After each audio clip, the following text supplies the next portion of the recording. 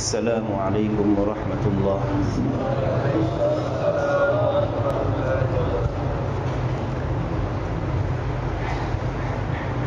الحمد لله نحمده ونستعينه ونستغفره ونؤمن به ونتوكل عليه ونعوذ بالله من شرور أنفسنا ومن سيئات أعمالنا. من يهده الله فلا مضل له ومن يضلل فلا هادي له. ونشهد أن لا إله إلا الله وحده لا شريك له. ونشهد أن سيدنا ومولانا محمدا عبده ورسوله صلى الله تعالى عليه وعلى آله وأصحابه وبارك وسلم تسليما كثيرا.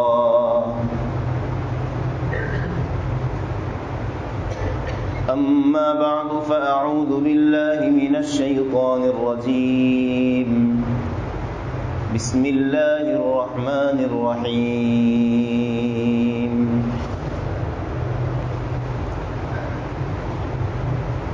ولا على الذين لا يجدون ما ينفقون حرج إذا نصحوا لله ورسوله ما على المحسنين من سبيل والله غفور رحيم.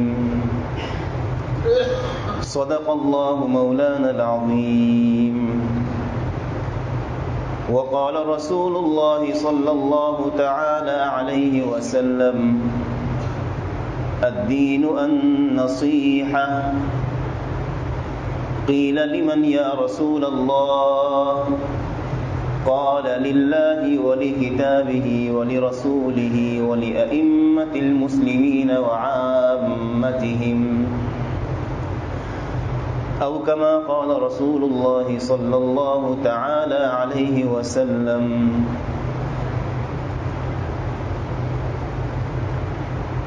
درود شريف پڑھی. اللهم صل على محمد وعلى آل محمد كما صليت على إبراهيم وعلى آل إبراهيم إنك حميد مجيد. اللهم صل على محمد وعلى آل محمد كما صليت على إبراهيم وعلى آل إبراهيم إنك حميد مجيد. أستغفر الله الذي لا إله إلا هو الحي القيوم وأتوب إليه. أستغفر الله الذي لا إله إلا هو الحي القيوم وأتوب إليه. أستغفر الله الذي لا إله إلا هو الحي القيوم وأتوب إليه. لا حول ولا قوة إلا بالله العلي العظيم. আলহামদুলিল্লাহ সুম্মা আলহামদুলিল্লাহ। আল্লাহ রব্বুল আলমিনের মেহেরবানি, ফজল এবং করম। আল্লাহ রব্বুল আলমিন আমাদেরকে জুমার নামাজ আদায় করার জন্য মসজিদে আসার বসার তৌফিক দান করেছেন। আমরা শুকর আদায় করে অন্তরের গভীর থেকে বলি আলহামদুলিল্লাহ। কোরআনে কারীমের একটি আয়াত তেলাওয়াত হয়েছে এবং রাসূল করিম সাল্লাল্লাহু আলাইহি ওয়াসাল্লামের একটি হাদিসও পড়া হয়েছে। তেলাওয়াতকৃত আয়াত এবং এই পঠিত হাদিসের মধ্যে একটা শব্দ উচ্চারিত হয়েছে। শব্দটা হলো নসিহত। নসিহত এই শব্দটা কোরআনের আয়াতও এসেছে, হাদিসের মধ্যে এসেছে।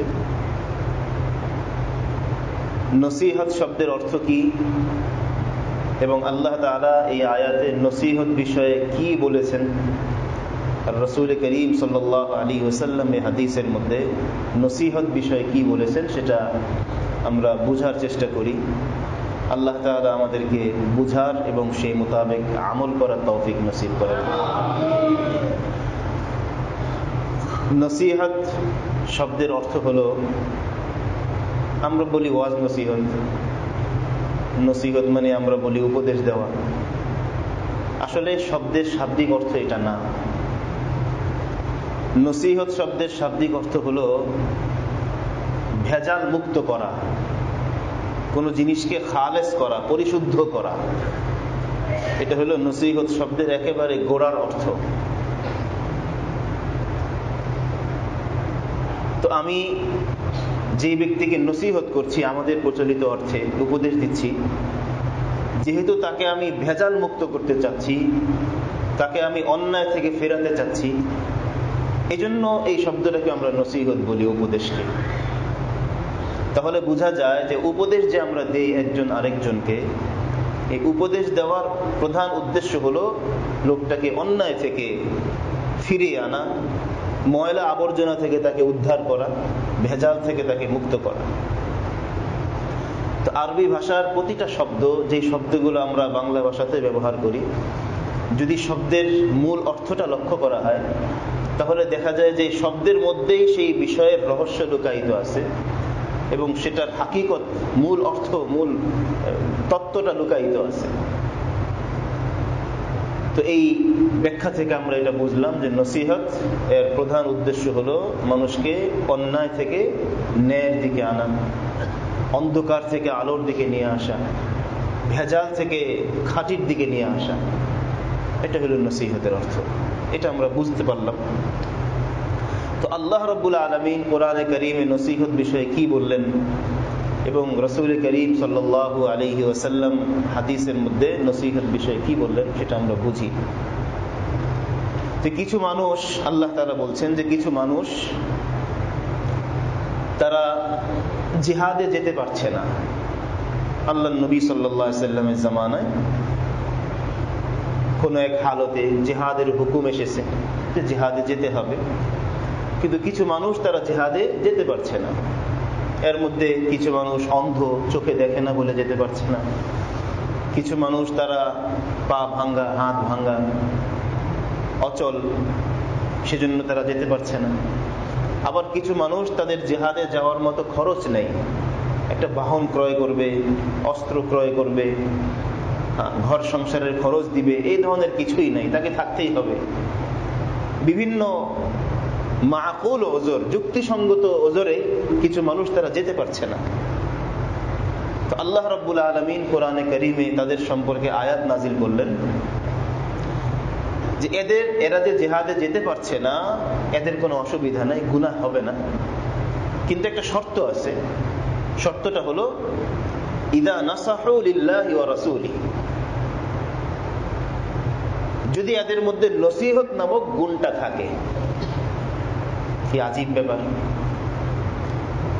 কার জন্য নসিহত? আল্লাহর জন্য এবং আল্লাহর রাসূলের জন্য।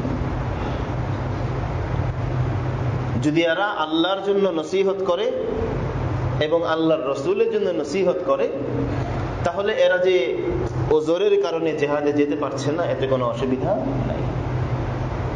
এতটুকু বুঝলাম, কিন্তু আরো একটু বুঝতে হবে যে আল্লাহর জন্য নসিহত এটা কি জিনিস, আল্লাহর রাসূলের জন্য নসিহত এটা কি জিনিস। ইনশাআল্লাহ বুঝবো আমরা। এবার হাদিসটা পড়ি। রাসূল করিম সাল্লাল্লাহু আলাইহি সাল্লাম একদিন সাহাবায়ে কেরামের মজলিসে এই হাদিস বললেন। বুখারী শরীফের মধ্যে হাদিসটা এসেছে, মুসলিম শরীফের মধ্যে এসেছে। আদ-দীনু আন-নাসিহা, আল্লাহর নবী বললেন যে দ্বীন, ইসলাম যে ধর্ম, দ্বীন, এই দ্বীনের আরেক পরিচয় হলো যে দ্বীন হলো নসিহত। দ্বীন হলো নসিহত। নসিহত মানে কি? এখানে দ্বীন হলো নসিহত মানে সেই কথাই। দ্বীন হলো এমন এক জিনিসের নাম যেই জিনিসটা অন্য সব কিছু থেকে মুক্ত থাকবে, ভেজাল মুক্ত থাকবে, খালেস থাকবে। তো দ্বীন হলো নসিহত। নসিহত শব্দের আসল অর্থের দিকে লক্ষ্য করলে আমরা বুঝতে পারি দিন হলো খালেস রাখার নাম, নির্ভেজাল রাখার নাম। কার জন্য নির্ভেজাল রাখবো? কাকে নির্ভেজাল রাখবো? কার জন্য নসিহত? কার জন্য? আল্লাহর নবীকে প্রশ্ন করা হলো যে নসিহত কার জন্য? তো আল্লাহর নবী উত্তর দিলেন যে 5 জনের জন্য। দ্বীন ওয়ান নসিহা, নসিহত 5 জনের জন্য। 1 নম্বর লিল্লাহি, আল্লাহর জন্য নসিহত। 2 নম্বর ওয়ালি কিতাবিহি, আল্লাহর কিতাবের জন্য নসিহত। আল্লাহর কিতাব মানে হলো কোরআন। 3 নম্বর ওয়ালি রাসূলিহি, আল্লাহর রাসূলের জন্য নসিহত।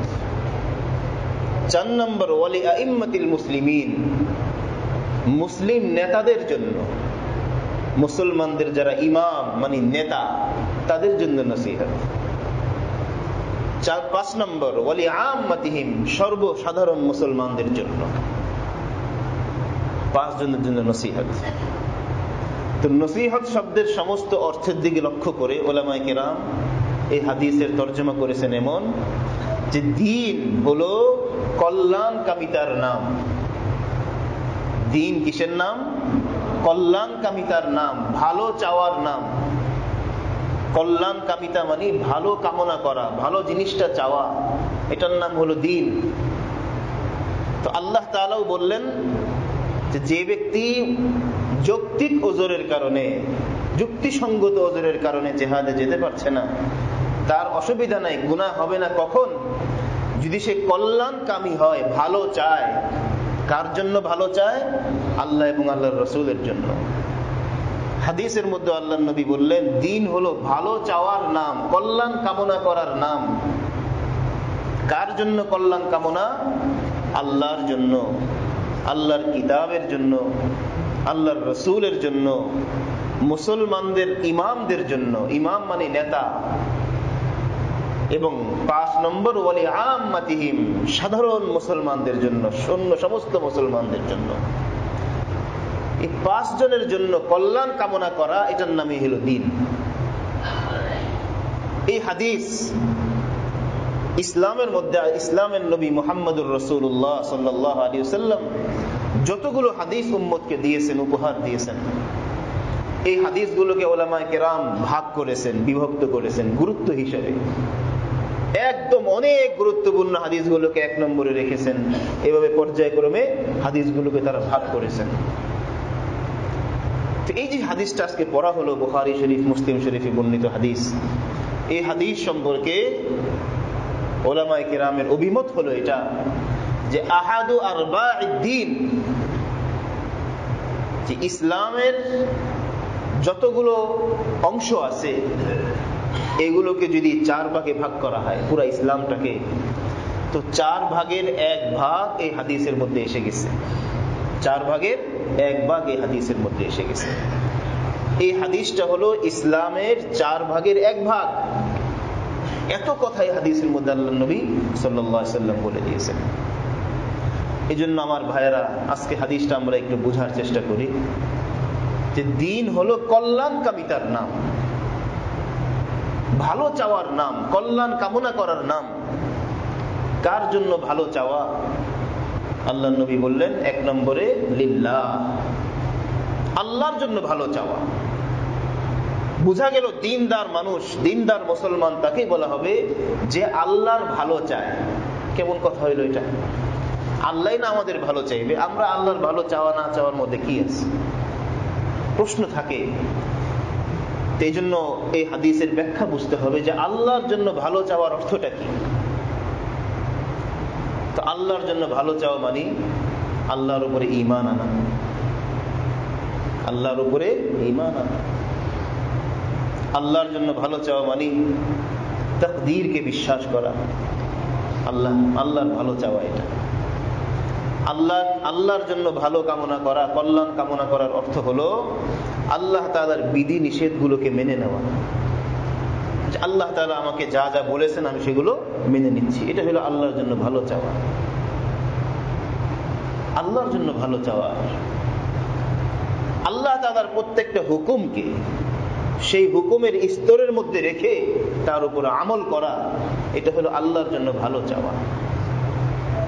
আমি হাজারো নিজেকে মুসলমান দাবি করি, ঈমানদার দাবি করি, দ্বীনদার দাবি করি, কিন্তু আল্লাহ তাআলার কোনো হুকুম যখন আমার সামনে আসে আমি তখন পিছিয়ে যাই।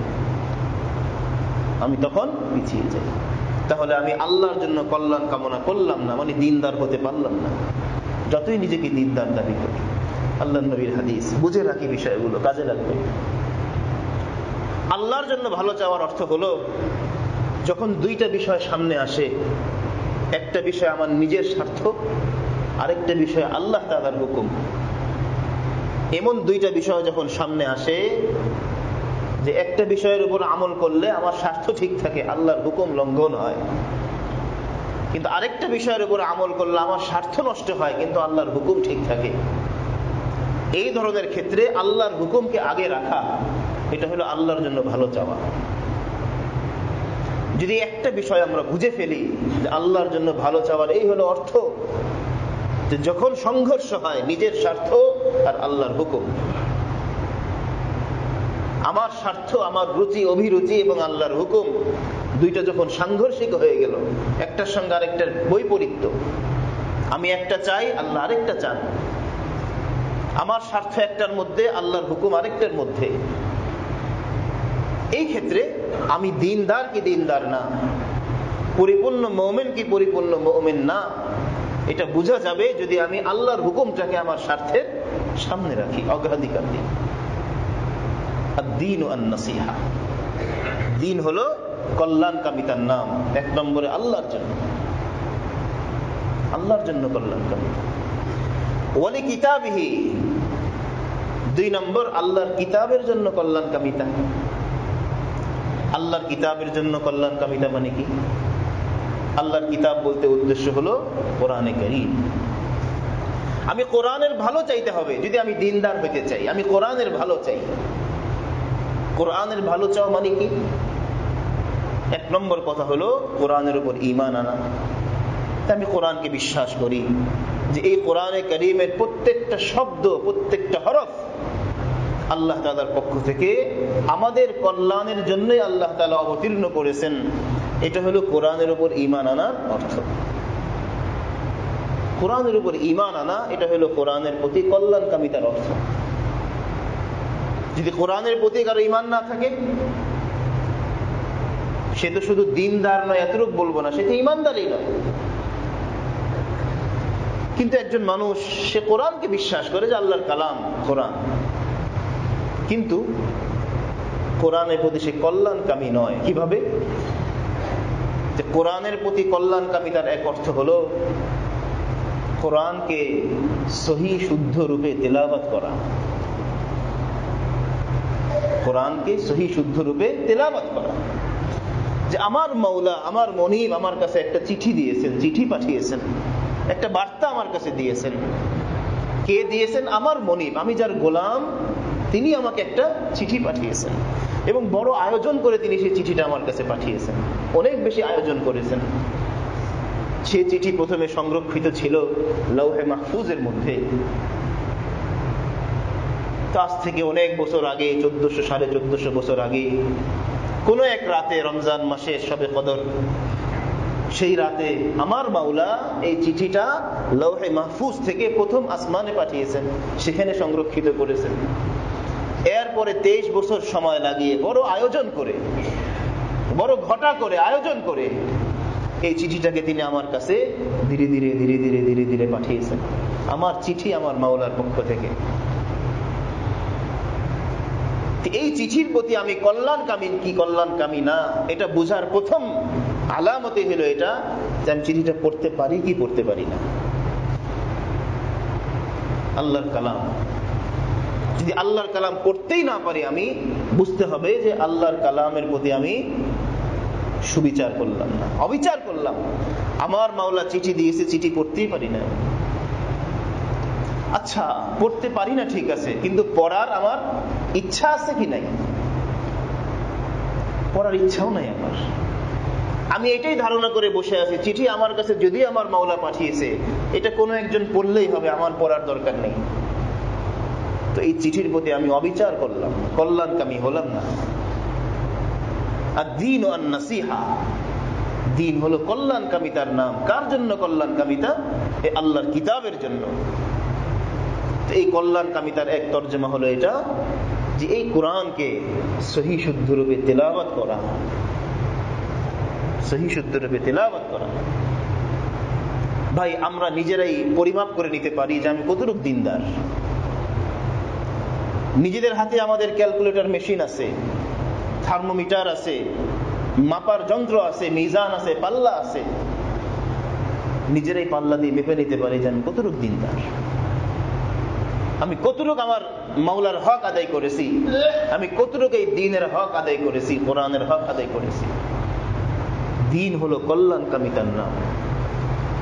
এই কোরআনের প্রতি কল্যাণকামিতা মানে কোরআনকে সহি শুদ্ধ রূপে তেলাওয়াত করা। করতে পারি না, কমসে কম এই পরিমাণ ব্যথা মনের মধ্যে থাকা যে কোরআন সহি শুদ্ধ রূপে পড়ার জন্য আমার মধ্যে তলব এসে গেছে, তালাশ এসে গেছে, অনুসন্ধান এসে গেছে যে কোথায় গেলে আমি কোরআনকে সহি শুদ্ধ রূপে পড়তে পারবো, কিভাবে কি পদ্ধতিতে মেহনত করলে আমি কোরআনকে সহি শুদ্ধ রূপে পড়তে পারবো। আমার মধ্যে ব্যথা এসে গেছে, তবু বুঝবো যে আলহামদুলিল্লাহ আমি দ্বীনের প্রতি কল্যাণকামী, কোরআনের প্রতি কল্যাণকামী। আর দ্বীন ওয়ান নাসিহা। আল্লাহ রাব্বুল আলামিন আমাদের সবাইকে সহি শুদ্ধ রূপে কোরআন তেলাওয়াতের তৌফিক নসিব করেন। দামি কথা, জরুরি কথা, জিন্দেগি পাল্টে যাওয়ার কথা এগুলো। যদি হৃদয়ের কান দিয়ে, কলবের ভিতর দিয়ে আমরা এই কথাগুলো শুনতে পারি, আমল করতে পারি। বড় বেশি গাফলতের মধ্যে আমরা ডুবে আছি। আমাদের জিন্দেগির উপরে গাফলতের কালো চাদর আচ্ছাদিত হয়ে আছে, কালো চাদর দিয়ে আমরা ঢেকে আছি। নিজেরাও জানি না নিজেরা কি অবস্থায় আছে। হাজারো বিষয় নিয়ে আমাদের আলোচনা হয়, হাজারো বিষয় নিয়ে আমাদের মধ্যে তর্ক হয়, বিতর্ক হয়, মজলিস হয়, বৈঠক হয়, পর্যালোচনা হয়, কত কিছু চলতে থাকে। কিন্তু আমি জানি না যে আমাকে আসলে কোন বিষয়ে আগে আলোচনা করা দরকার। এটাকে বলা হয় গাফলত। প্রত্যেকটা মুসলমান এই মুসলমানের জিন্দেগি চলার জন্য, আল্লাহ তাআলার সাথে সম্পর্ক তৈরি করার জন্য আল্লাহ রাব্বুল আলামিন চিঠি পাঠিয়েছিলেন যে বান্দা আমি তো তোমাকে পাঠিয়েছি, তুমি তো আমাকে দেখো না, তুমি তো আমার কথা সরাসরি শুনতে পাও না, তাহলে তুমি আমার হুকুম কিভাবে মানবে? আমি তোমার কাছে কি চাই তুমি কিভাবে জানবে, কিভাবে বুঝবে? নাও বান্দা, তোমার কাছে আমি একটা চিঠি পাঠালাম, এই চিঠিটা পড়ো, দেখো আমার কথা, দেখে তোমরা মানতে থাকো, বুঝতে থাকো, আমল করতে থাকো। কিন্তু সে চিঠি আমি পড়তেই পারি না, বুঝা তো পরের কথা। এক নম্বর বিষয়, এই চিঠিটাকে পড়তে শেখা। মুসলমানদের জন্য বড় আফসোস, এটা একটা সময় ছিল না এমন। কোরআন পড়তে পারবে না, এটা কল্পনার মধ্যেই ছিল না মানুষের, মুসলমানদের। আমি কোরআন সহি করে পড়তে পারি না, এটা কেমন কথা, এটা কল্পনার মধ্যেই ছিল না। সন্তান দুনিয়াতে আসার পরে সবার আগে তো তার জবানে সেই চিঠিটাই জারি করা দরকার, যে চিঠি তিনি পাঠিয়েছেন, যিনি সন্তানকে পাঠিয়েছেন। আমার সন্তান যিনি আমাকে দিয়েছেন, এই সন্তান দুনিয়াতে আসার আগেই তিনি এক চিঠি দিয়ে রেখেছিলেন। আমার প্রথম কাজই তো হলো সন্তানটা দুনিয়াতে আসার পরে এই চিঠির সঙ্গে তার পরিচয় করিয়ে দেওয়া, তারপর দুনিয়ার অন্য সবকিছু। কিন্তু কি ভুলের মধ্যে আমরা আছি, কি ভুলের মধ্যে আমরা আছি। কে আমাদেরকে বিভক্তি শিখিয়ে দিল? কে আমাদের মধ্যে এই বিভক্তি, এই বিভেদ তৈরি করে দিল যে কোরআন একটা শ্রেণী শিখবে, আরেক শ্রেণী তারা দুনিয়ার বিদ্যা নিয়ে ব্যস্ত থাকবে? এই বিভেদ আমাদেরকে কে শিখালো? শয়তান ছাড়া কেউ না। আল্লাহর কালামের সাথে দূরত্ব তৈরি হচ্ছে, আল্লাহর সঙ্গে আমাদের দূরত্ব তৈরি হচ্ছে, কিন্তু আমরা নিজেদেরকে বড় কৃতিত্বের দাবিদার মনে করি। আমি তো অনেক কিছু হয়ে গেছি ভাই, দুনিয়ার হাজার বিদ্যা আমি হাসিল করলাম, কিন্তু আমার জবানে আল্লাহর কালাম সহি করে এখনো ফুটলো না, সব বেকার, সব বেকার। হাজারো বিদ্যা আমি হাসিল করলাম, অনেক বড় অনেক কিছু আমি হয়ে গেলাম, কিন্তু আল্লাহর কালাম আমার জবানে আসে না,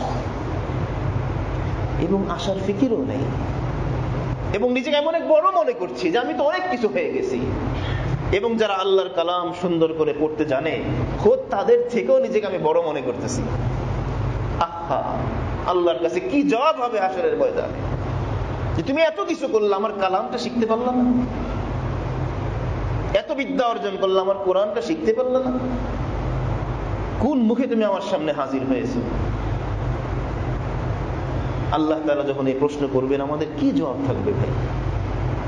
এই জন্য ভাই দেরি না করি, আল্লাহর ওয়াস্তে, আল্লাহর জন্য নিজেকে বারবার স্মরণ করাই যে আমি তো আল্লাহর বান্দা, আল্লাহর গোলাম। সবার আগে আমার পরিচয় তো এটা যে আমি আল্লাহর গোলাম। এই গোলাম হওয়ার পরে বাকি যা যা আমার সাথে সংযুক্ত হবে সব এক গোলামের সাথে সংযুক্ত হবে। আমি আলেম, কিন্তু কেমন আলেম? গোলাম আলেম, আল্লাহর গোলাম আলেম। আমি ইমাম, কেমন ইমাম? আল্লাহর গোলাম ইমাম। শুধু ইমাম না, গোলাম ইমাম। আমি বহুত বড় ডাক্তার, ইঞ্জিনিয়ার, কেমন ডাক্তার? আল্লাহর গোলাম ডাক্তার, গোলাম ডাক্তার। সমস্ত যত উপাধি আমাদের সঙ্গে যুক্ত হবে, এই যুক্ত আমার সঙ্গে হবে না, হবে আল্লাহর এক গোলামের সঙ্গে। এই গোলামিটা আমরা ভুলে গেছি। গোলামি ভুলে গিয়ে আমরা পরস্পরের বিভেদের মধ্যে লিপ্ত হয়ে গেছি। ওই ব্যক্তিটা আমার কাছে পছন্দনীয় না, ঠিক আছে, এই মানুষ, এই শ্রেণী আমার কাছে পছন্দনীয় না, ঠিক আছে, কিন্তু আমার আল্লাহর কালাম, এটা নিয়ে কোনো বিতর্ক আছে? আমার আল্লাহর কালাম, আমার মাওলার কালাম। ভাই, এই জিনিসটা আমরা একটু ইয়াদ করি, স্মরণ করি। যার মনের ভিতরে যে অনুভূতি থাকুক, কিন্তু আল্লাহর কালামের ব্যাপারে আমরা আপোষহীন থাকি, এটা আমাকে শিখতেই হবে, আমি যা কিছুই হই না কেন। আল্লাহ হাসরের ময়দানে জবাব দেওয়ার কিচ্ছু থাকবে না, কোনো অজুহাত গ্রহণযোগ্য হবে না। অজুহাত তখনই গ্রহণযোগ্য হবে যদি মানুষটা কিছুই শিখার সুযোগ পায়নি, তো আল্লাহর কালাম শেখারও সুযোগ পায়নি। এত কিছু শিখেছো, এত মেহনত করেছো, আল্লাহর কালাম শেখার সময় পাও নাই। কি পরিচয় নিয়ে তুমি দুনিয়াতে ছিলে? পরিচয়টা কি ছিল তোমার? সবার আগের পরিচয়টা এটাই যে তুমি আমার গোলাম ছিলে। গোলামের কি হক তুমি আদায় করেছো? এই জন্য আমার ভাইয়েরা, দিলের ভিতর থেকে, অন্তরের ভিতর থেকে যদি হৃদয়টা খুলে দেখানো যেত, তাহলে হয়তো আমরা বুঝতাম। অন্তরের ভিতর থেকে এই অনুরোধ আমি জানাই সবাইকে, যাদের কোরআন এখনো সহি হয় নাই, তেলাওয়াত এখনো সহি হয় নাই, জিন্দেগির হাজারো লক্ষ কোটি সমস্যার সমাধান এই কোরআনের মধ্যে আল্লাহ রেখে দিয়েছেন। আমরা জানি না বলে অযথাই পেরেশান নেই, ছটফট করি, এদিক সেদিক ঘোরাফেরা করি। কোরআনের সর্বপ্রথম হক কোরআনকে সহি শুদ্ধরূপে তেলাওয়াত করা। আল্লাহ তাআলা আমাদের সবাইকে কোরআন সহি করার মেহনতে, অন্তত মেহনতের মধ্যে আল্লাহ তাআলা শরীক হওয়ার, শামিল হওয়ার তৌফিক নসিব করেন। কোন ব্যক্তি কোরআন শিখতে পারে নাই, বুঝ হয় নাই তার একটা সময়, কিন্তু এখন তার মধ্যে অনুভূতি এসে গেছে, তো এই লোকটা কায়দা নিয়ে, কোরআন শরীফ নিয়ে এমন একজনের কাছে সে চলে গেছে যে কোরআন সহি করে পড়তে পারে, বাস সংযোগ হয়ে গেছে তার, কিন্তু এখনো তার কোরআন সহি হয় নাই। শুরু করেছে কেবল, দুনিয়ার জিন্দেগির বিভিন্ন ব্যস্ততার মধ্যে সে পড়ে আছে, সময় বের করতে পারে না, তবুও সে 10 মিনিট, 20 মিনিট, আধা ঘন্টা বের করে সে আল্লাহর কালামের জন্য সময় দেওয়া শুরু করেছে। যদি এই অবস্থায় তার মৃত্যু এসে যায়, আল্লাহ নবী সাল্লাল্লাহু আলাইহি ওয়াসাল্লামের হাদিসকে সামনে রেখে বলি, এই ব্যক্তিকে আল্লাহ তাআলা শহীদের মর্তবা নসিব করবেন। শহীদের মর্তবা, কোনো সন্দেহ নেই, কোনো সন্দেহ নেই।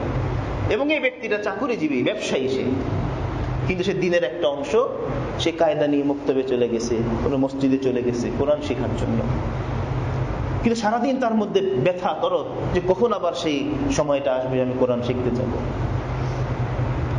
আল্লাহ নবীর হাদিসকে সামনে রেখে আরেকটা কথাও শুনিয়ে দিই, 24 ঘন্টা এই লোকের পায়ের নিচে রহমতের ফেরেশতারা রহমতের ডানা বিছিয়ে রাখে। আমরা মনে করি এটা তালেবের ইলমের জন্যই না বিছায়, জানি, কিন্তু এই লোকটাও তালিবুল ইলম, সে কোরআন শেখার জন্য সে তালিবুল ইলম হয়ে গেছে এখন, যদিও সারাদিন সময় দিতে পারে না, সংসার হয়ে গেছে, দোকানপাট হয়ে গেছে, জিন্দেগির ব্যস্ততা এসে গেছে, তাকে সারাদিন সময় দিতেও হবে না। একটা সময় সে বের করুক, কিন্তু সারাদিন তার মধ্যে সেই সময়ের অপেক্ষা যদি থাকে যে কখন সে সময়টা আসবে যে আল্লাহর কালাম সামনে নিয়ে বসবো আমি। সে দোকানে বসে থাকবে, কিন্তু তার যদি ঈমান থাকে সে অনুভব করতে পারবে যে রহমতের ফেরেশতারা ডানা বিছিয়ে রেখেছে। আল্লাহর কসম, সত্য কথা। সুতরাং দেরি কেন? কিসের জন্য দেরি? কিসের জন্য অপেক্ষা? কিসের অপেক্ষা আমাদের? মউত তো কোনো কিছুর অপেক্ষা করে না, আমরা কেন অপেক্ষায় বসে আছি? মৃত্যু তো কোনো কিছুর অপেক্ষা করে না যে লোকটা প্রস্তুত হোক তারপর তার মৃত্যু, আমি যাই তার কাছে। মৃত্যু কোনো কিছুর অপেক্ষা করে না, শুধু সময় হলেই সে চলে আসে। তাহলে আমরা কেন অপেক্ষায় বসে আছি? কিসের অপেক্ষা? যে ব্যবসাটা ঠিকঠাক হোক, দোকানটা দাঁড়াক, এটা হোক সেটা হোক, তারপর শুরু করবো। কেন? প্রয়োজনটা কি আমার? আমাকে তো ব্যবসা বন্ধ করতে বলা হচ্ছে না, দোকান বন্ধ করে দিতে বলা হচ্ছে না, সব চলো, আমি এখান থেকে কিছু সময় বের করি আমার আখিরাতকে ঠিক করার জন্য। চলো, আল্লাহ তাআলা আমাদেরকে বুঝার তৌফিক দান করে। কিতাবের জন্য কল্যাণকামিতা, কোরআনের জন্য কল্যাণকামিতা। 3 নম্বর, ওয়ালি রাসূলিহি, আল্লাহর রাসূলের জন্য কল্যাণকামিতা। কাছাকাছি অর্থই রাসূলকে বিশ্বাস করা। রাসূল যখন জিন্দা ছিলেন, জীবিত ছিলেন, দুনিয়ার মাটির উপরে ছিলেন, জমিনের উপরে, তখন তার জন্য কল্যাণকামিতার অর্থ ছিল তিনি যখন যেখানে দাওয়াত দিয়েছেন, যখন যেখানে ডাক দিয়েছেন সেখানে ছুটে যাওয়া, তার দ্বীনের জন্য তাকে সাহায্য করা। তিনি যদি অর্থ সাহায্য চেয়েছেন তো সেখানে তাকে অর্থ সাহায্য দেওয়া দ্বীনের জন্য, এটা ছিল তার জন্য কল্যাণকামিতা। যখন তিনি চলে গেছেন, মাটির নিচে চলে গেছেন, মাটির উপরে নাই, তখন তার জন্য কল্যাণকামিতা মানে জিন্দেগীর সর্বক্ষেত্রে তার সুন্নত গুলোকে তালাশ করতে থাকা। আবারও বলি, জিন্দেগীর সর্বক্ষেত্রে তার সুন্নত গুলোকে তালাশ করতে থাকা, খোঁজা। আমি এই কাজটা করব, এখানে রাসূলের কি সুন্নত? আমি এই কাজটা করব, এখানে নবীর কি সুন্নত? একটু খুঁজে দেখি, তালাশ করি। নিজে পাই না তো যারা জানে তাদেরকে জিজ্ঞেস করি। ফাসআলু আহলা যিকরি ইন কুনতুম লা তা'লামুন। নবীর প্রতি কল্যাণকামিতা। আমি নবীর উম্মত, দাবিদার, কিন্তু একটা কাজ আমি করব তো বাস চট করে শুরু করে দিলাম। একবারও আমি আমার মধ্যে প্রশ্ন জাগলো না যে আল্লাহর নবী থাকলে তিনি কিভাবে করতেন কাজটা। একবার আমার মধ্যে প্রশ্ন জাগলো না যে কোনো আলেমকে, কোনো অভিজ্ঞজনকে জিজ্ঞেস করে নি যে এখানে আল্লাহর নবীর সুন্নত তরিকাটা কি। জিজ্ঞেস করলাম না, করে ফেললাম। কাদেরকে অনুসরণ করে? যারা আল্লাহর নবীর দুশমন, শত্রু। দুনিয়ার লোকদেরকে আমি যে পদ্ধতিতে করতে দেখছি, বাস আমিও সেই পদ্ধতিতে চালিয়ে গেলাম কাজটা। তো নবীর প্রতি আমি কল্যাণকামী হলাম না। এই নবীর কাছে আমি শাফাআত দাবি করতে পারি না, হাউজে কাউসারের পানি দাবি করতে পারি না। নবীর প্রতি কল্যাণকামিতা মানে নবীর সুন্নত গুলোকে জিন্দেগীর সর্বক্ষেত্রে নবীর সুন্নত গুলোকে তালাশ করতে থাকা, খুঁজতে থাকা। এই যে তলব, খোঁজা, খুঁজতে থাকা। এই খোঁজার মধ্যে যে থাকবে, যদি একটা দুইটা ছুটেও যায় আল্লাহ তাআলা আমল করার সওয়াব দিয়ে দিবেন। যদি তার মধ্যে খোঁজা থাকে, তালাশ থাকে, এখন কি করব, এই কথাটা কিভাবে বলবো, এই কাজটা কিভাবে করব, এই রাস্তায় কিভাবে চলবো, ঘরে কিভাবে ঢুকবো, বের হবো কিভাবে, দোকান চালাবো কিভাবে, ব্যবসা কিভাবে করব, আল্লাহর নবীর সুন্নতটা কি, এক তলব তার মধ্যে সর্বক্ষণ। নবীর প্রতি লোকটা কল্যাণকামী, ভালো চায়। নবীর কল্যাণকামিতার আরেক অর্থ হলো নবীর সঙ্গে যাদের সম্পর্ক আছে, বংশীয় সম্পর্ক হোক, ইসলামের সম্পর্ক হোক, হিজরতের সম্পর্ক হোক, নুসরতের সম্পর্ক হোক, যে কোনো সম্পর্ক, বিরাসতের সম্পর্ক হোক, ওয়ারিস হওয়ার সম্পর্ক হোক, নবীর সঙ্গে যাদের কোনো না কোনো ভাবে সম্পর্ক আছে তাদেরকে ভালোবাসা, মুহাব্বত করা, এটা হলো নবীর প্রতি কল্যাণকামিতার অর্থ। সাহাবায়ে কেরামকে ভালোবাসা, মুহাব্বত করা। সাহাবায়ে কেরামকে ভালোবাসতে পারিনি আমি। সাহাবায়ে কেরামের নাম শোনার পর আমাদের মধ্যে মুহাব্বতের জজবা জাগেনি, মুহাব্বতের ভালোবাসার জোয়ার জাগেনি। বুঝতে হবে নবীর প্রতি আমি কল্যাণকামী না। কারণ সাহাবায়ে কেরামের পরিচয় তো ব্যক্তি সাহাবা দিয়ে নয়, সাহাবায়ে কেরামের মূল পরিচয় তো হলো নবী দিয়ে সাল্লাল্লাহু আলাইহি ওয়াসাল্লাম। যদি সাহাবায়ে কেরামের নাম শোনার পর আমার মধ্যে মুহাব্বত না জাগে, ভালোবাসা না জাগে, বুঝতে হবে নবীর প্রতি আমি কল্যাণকামী না, আমি দিনদার না, যতই দিনদার নিজেকে আমি দাবি করি। সাহাবায়ে কেরামের দোষগুলো শুধু আমার সামনে ভাসে, কিন্তু তারা যে ত্যাগ, কোরবানি করেছেন, সর্বোপরি নবী সাল্লাল্লাহু আলাইহি ওয়াসাল্লামের সান্নিধ্য সৌভাগ্য তারা অর্জন করেছেন। এই বিষয়গুলো আমার সামনে থাকে না, ব্যক্তিটাই সামনে থাকে যে অমুক ব্যক্তি অমুক সাহাবী এটা করেছেন ওটা করেছেন। বুঝতে হবে আমি যতই পাক্কা নামাজি হই, যতই নিজেকে পাক্কা দিনদার বলে পরিচিত করি, আসলে আমি পাক্কা দিনদার নই।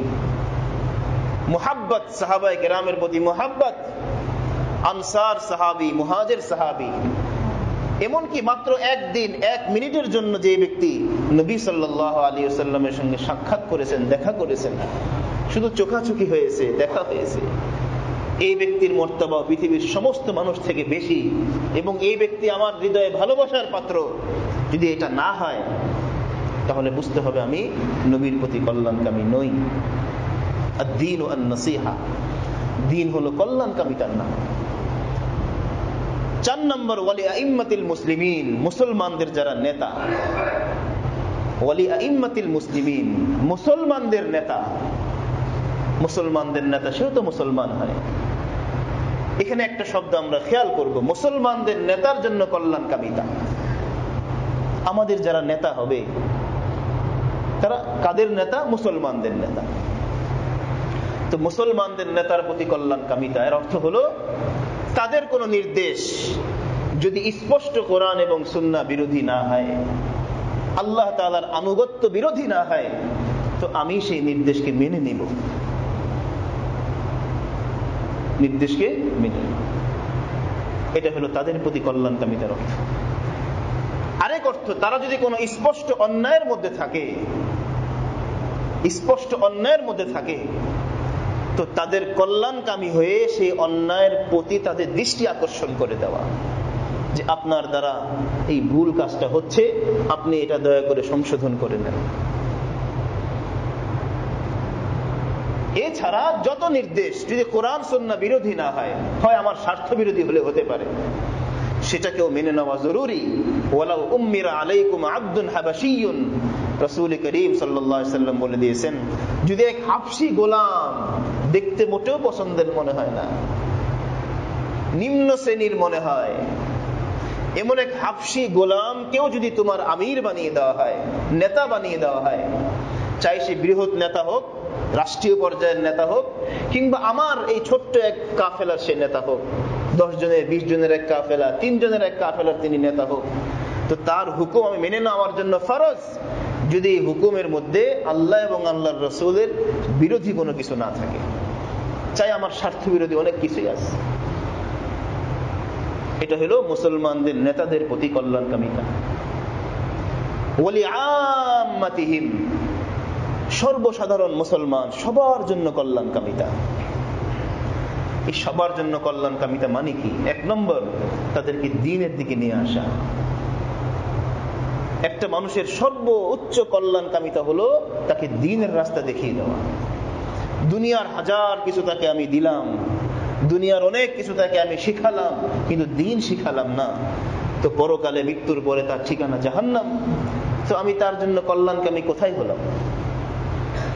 আমি তাকে ব্যবসা শিখালাম, বাণিজ্য শিখালাম, চাকরি সিস্টেম শিখালাম, সব শিখালাম, টাকা রোজগার করার পদ্ধতি শিখালাম, সব শিখালাম, তাকে দ্বীন দিলাম না,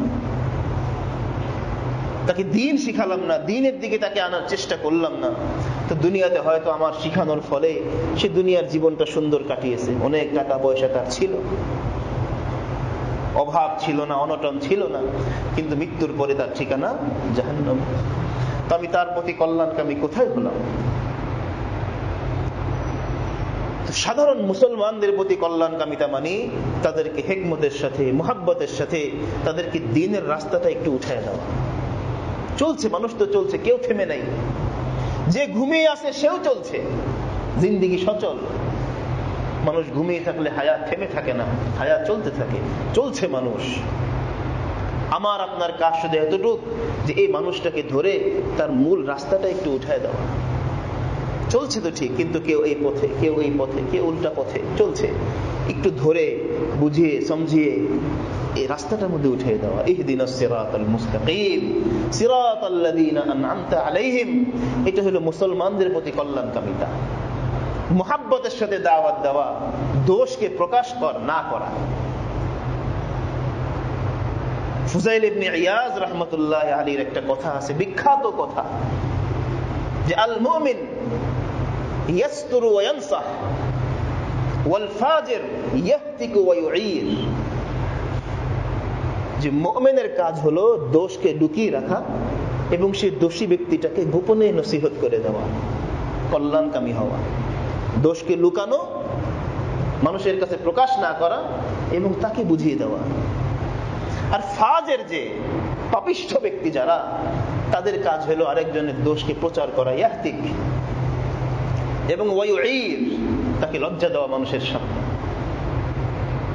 কারো মধ্যে কোনো দোষ আছে, সেটা আম মজলিসে সবার সামনে এই কথা না বলা যে এই মিয়া তুমি এই কাজ কেন করছো, তুমি এটা সংশোধন করো, এই করো সেই করো। ফুজাইল ইবনে ইয়াজ রাহমাতুল্লাহি আলাইহি বলেন, এই কথা বলার অর্থ হলো এই হাজার মানুষের সামনে তাকে লজ্জা দেওয়া হলো, তার কল্যাণকামিতা হইল না এখানে। এই লোক এই লজ্জিত হওয়ার কারণে, মানুষের সামনে তাকে অপমান করার কারণে সেই দোষ ছাড়বে না, বরং সে আরো দ্বিগুণ এই দোষের মধ্যে সে লিপ্ত হবে।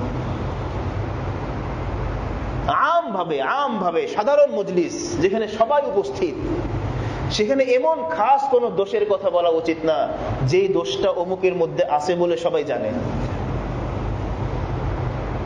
তাহলে যদিও তার নাম নেওয়া হয়নি, কিন্তু সবাই তার প্রতি নজর যাবে, হ্যাঁ অমুক এই কাজটা করেছে। না, এটা মুমিনের কাজ না। রাসূল করিম সাল্লাল্লাহু আলাইহি ওয়াসাল্লাম যখন বয়ান করতেন, আলোচনা করতেন, কোন ব্যক্তির উপরে আঘাত করতেন না, কোন গোষ্ঠীর উপরে আঘাত করতেন না, আম কথা বলতেন, যে কথাগুলো সবাই নিতে পারে যার যার মতো করে, সবাই নিতে পারে। এটা হলো কল্যাণকামিতা। কাউকে লজ্জা দেওয়া, কাউকে মানুষের সামনে হেয় করা, ছোট করা, নসিহতের সুরে কথা বলছে ঠিক, কিন্তু সে মানুষকে হেয় করছে, এটা মুমিনের কাজ না। ফুজাইল ইবনে ইয়াজ বলেন এটা পাপিষ্ঠ ব্যক্তির কাজ। হয় আমি বহুত বড় ওয়াইজ হয়ে গেছি, ঠিক আছে, বহুত বড় বক্তা হয়ে গেছি, ঠিক আছে, কিন্তু সাবধান, এমন কিছু বলো না যে কথার দ্বারা তোমার এই মজলিসের একটা ব্যক্তি সবার সামনে লজ্জিত হতে হয়। কথা বলো, যদি এমন কিছু থাকে তো তাকে গোপনে বলো, আস্তে করে, ভিন্নভাবে তাকে বলো। হ্যাঁ, এমন কথা বলো যে কথাগুলো সবার জন্য সমানভাবে প্রযোজ্য, সবাই নিতে পারে। রাসূল করিম সাল্লাল্লাহু আলাইহি ওয়াসাল্লাম আম নসিহত করতেন আম মজলিসে, আর খাস মজলিসে খাস নসিহত করতেন। তো আল মুমিন, মুসলমানদের জন্য কল্যাণকামিতা মানে তার কোন দোষ আমার নজরে এসেছে তো বাস তার প্রতি কল্যাণকামী হয়ে, তার ভালো চেয়ে, এবং তাকে নিজের থেকে বড় মনে করে যে সে আমার থেকে অনেক বড়, তার একটা ভুল আমার নজরে পড়ে গেছে কিন্তু সে আমার থেকে বড়, এইভাবে তাকে গোপনে বুঝানো। নিজেকে ছোট মনে করে যে আমি তো কিচ্ছু না, ক্ষুদ্র, কিন্তু ওই ক্ষুদ্র আয়নার মধ্যে একটা বড় মানুষের একটা ছোট্ট ভুল ধরা পড়ে গেছে। আমি তো আয়না, আল মুমিন মিরআতুল মুমিন, আমি তো আয়না, এই আয়নার মধ্যে, আয়নার সামনে আপনি দাঁড়ানো, তো একটা ভুল এখানে ভেসেছে, এই জন্য আমি সেটা আপনাকে জানাচ্ছি। আয়না তো ছোটই হয়, ক্ষুদ্র হয়। নসিহত যে করে নিজেকে ক্ষুদ্র মনে করতে হবে। আল মুমিন মিরআতুল মুমিন, এটার নাম হলো কল্যাণকামিতা। তো আল্লাহ রাব্বুল আলামিন এই পাঁচটা বিষয় আজকে হলো। এই হাদিস যদি আমরা বুঝে ফেলি, আলহামদুলিল্লাহ, জিন্দেগি ইনশাআল্লাহ সুন্দর হবে, স্রোত পাল্টে যাবে, জিন্দেগি গতি পরিবর্তন হয়ে যাবে ইনশাআল্লাহ। আল্লাহ তাআলা আমাদের সবাইকে এই হাদিস এবং এই আয়াত যেটা তেলাওয়াত হলো, আল্লাহ তাআলা বুঝে সেই মোতাবেক আমল করার তৌফিক নসিব করেন। আমিন। ওয়া আখিরু দাওয়ানা আলহামদুলিল্লাহি রাব্বিল আলামিন।